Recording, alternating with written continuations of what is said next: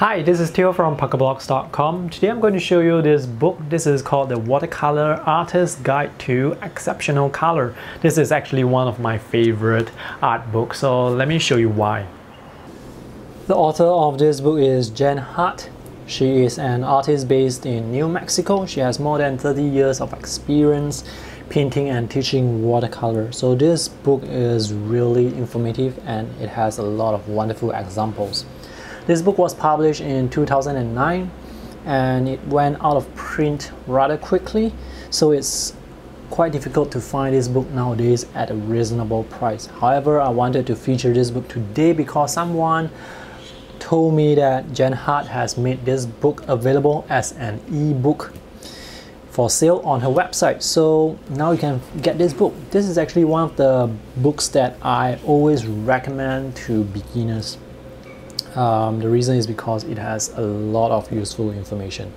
The book is split into 3 sections. Section 1 talks about the pigment properties, Section 2 talks about aesthetics, and then Section 3 talks about how you can choose pigments for painting.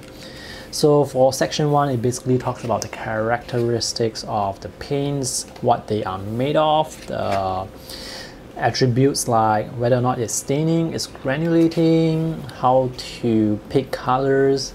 She recommends picking colors from the color wheel, so these are some of her suggestions. There are also alternative colors here where you can actually just pick and choose whatever that suits you. But all this choosing and picking of pigments are actually based on the properties of the paint itself. So this section basically just talks about all that. And it's really really nice because there are a lot of examples, not just from her but also from artists all around the world. So you can see all these beautiful examples. So this is section 1. Let me flip over to section 2 on pigment aesthetics. Pigment aesthetics talks about different color schemes, how you can use colors to make your paintings look more lively or give a different mood to your paintings. For example, she talks about the primary palette, how to use primary colors, 6 color palettes. It's really quite interesting. Before I bought this book, I know nothing much about color mixing, but after I bought this, I learned a lot on colors, the pigments, the properties, and also on how different artists would interpret a scene. For example, take a look here where there is a photo of a landscape with grass, mountains, and the blue sky.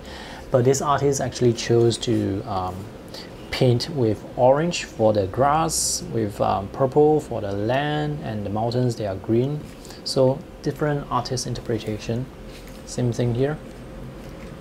This is a Watercolor's palette, which is quite interesting because this is an old master palette with ultramarine blue, yellow ochre, and burnt sienna.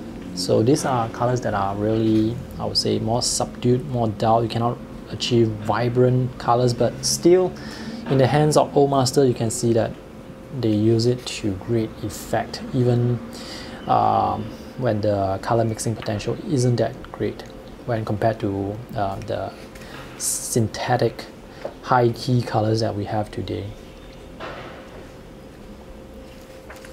So that is the section on pigment aesthetics.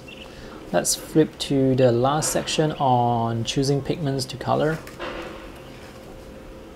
Alright, so in this last section, she talks about how you can pick pigments based on the subject matter. For example, if you want to paint flowers, what colors you should use. If you want to paint skies, what blues you should choose. So all these are actually more specific examples. Waterscape, buildings, flowers, animals, landscapes, trees, portraits, and a very brief section on the equipment. And that's it. There are 128 pages in this book. Now it's available as an ebook. I highly recommend this because this is really informative and really detailed. So that's all for today's book review. If you have any questions, feel free to post them in the comment section below. Now in the video description below this video, I will post a link to where you can find the ebook in case you want to buy it. There is also going to be a link to other instructional art books that I have reviewed as well if you want to check out more books. Thanks for watching. See you in the next video. Bye.